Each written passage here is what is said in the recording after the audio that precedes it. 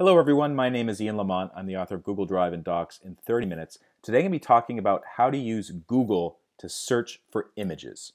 And I actually do this quite a bit because I use Google to find images for presentations or blog posts or whatever. And I'm going to show you some of the tips that I use to find stuff that you may find useful too. So the starting point for using Google search, of course, is google.com. And here's google.com today. I have no idea why there's a running Canadian guy up here, but let's say that I'm looking for images of hummingbirds. So I type hummingbirds, and it shows you a bunch of suggested results below that. But let's just say I'm going to start with the big search for hummingbirds. And you'll see that right away, Google will show you some images that are available, very helpfully right here in the upper right-hand corner. Sometimes you might see advertisements for things, but I have a feeling that for this particular word, hummingbird, there's not many advertisements that are relevant to me, so Google doesn't show it. Anyways, you can either click on this block of images to see more images, or you can just click on this, this little tab here that says images, and it will show you all of the potential images that are there. Now, here's what we're looking at. These are all the images that Google thinks are relevant to me, and if you hover over them, you'll see the size of the image. So this right here, it says 400 by 300 hummingbirds.net. Let me blow this up a little bit. 400 by 300 hummingbirds.net, and that means it's 400 pixels wide by 300 pixels tall, located at hummingbirds.net. If I go to this one, capeandislands.org, this is another image, 710 by 473. So you can see the different sources just by hovering over them. And then if you click on it, it'll show you a larger version of the image. There's a note here, images may be subject to copyright. That means that you may not have the right to copy this image and use it in your presentation or on your blog. I'm going to get into that in a little bit. And then if you want to visit the image or visit the page that it's on, you click the visit link. So it's showing me this PBS story about the hummingbirds. Okay, there's the image right there. So let's go back to the search results, and a couple other things worth mentioning. So one is that it'll show all of these different keywords up here that might relate to your search. So Southern California, I'm assuming that this means hummingbirds that live in Southern California. And it'll show you a different variety of hummingbirds that can survive in the hot temperatures down there. Or you can just restrict it to a bigger area, North America, backyard. So you can keep on clicking through until you find what you're using. And then you can also, right now, it's looking for these three keywords for hummingbirds. If you want to get rid of them, you can. Okay.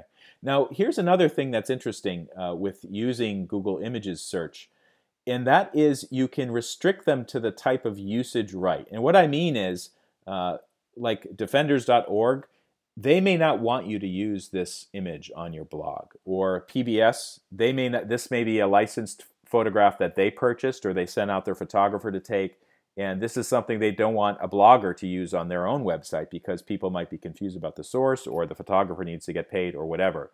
But if you're a blogger or you need to use one of these pictures in your presentations, there's tools you can use to restrict it. And here's how it works. So first of all, click on Tools, and there's a tab called Usage Rights. Click on that.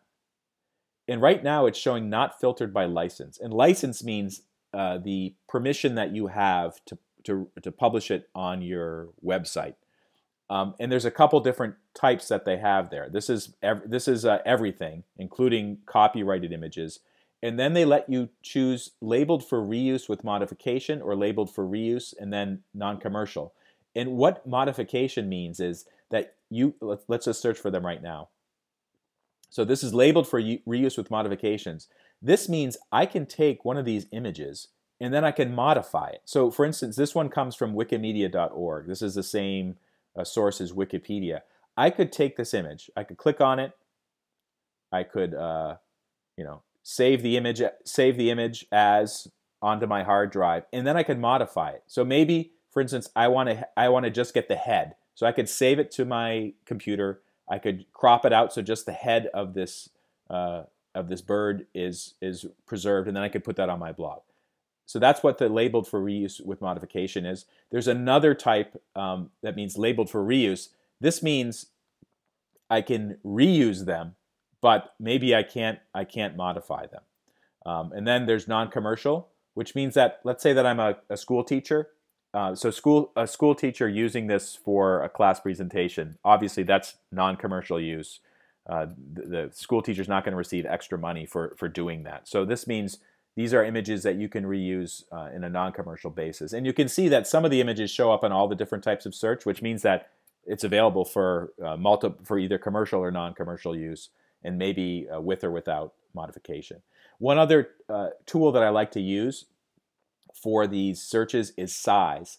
And the reason why this is relevant is, as you can see that, like, as I'm scrolling through, some of these images are really large. Like this image is 4,000 pixels wide by 2,700 pixels tall. But some of them are actually quite small. Like this one is only 1,000 pixels wide. This one's 960. Sometimes you find these images that are like this one. This is on the national, is that the nps.gov? I don't know if that's the Park Service. I think that's the Park Service's website. It's only 450 by 337 pixels wide, which is pretty tiny. And if I tried to republish this on a presentation and then put it on a big screen, it might not look that good. So if I want to find just the big pictures, I use the size drop-down menu, and then I select large or larger than. So if I want to find like the highest quality pictures, 4MP, that means at least 4 megapixels wide, I search for that. So these are the gigantic pictures, like 5,000 pixels wide, 4,000 pixels wide. These are really the ones that might be most useful, and these are also labeled for non-commercial reuse with modification. I've written a book about Google Drive and Docs, which also includes information about using search in Google Drive and Docs. To get more information about that or my other books, check out in30minutes.com, and thank you so much for watching.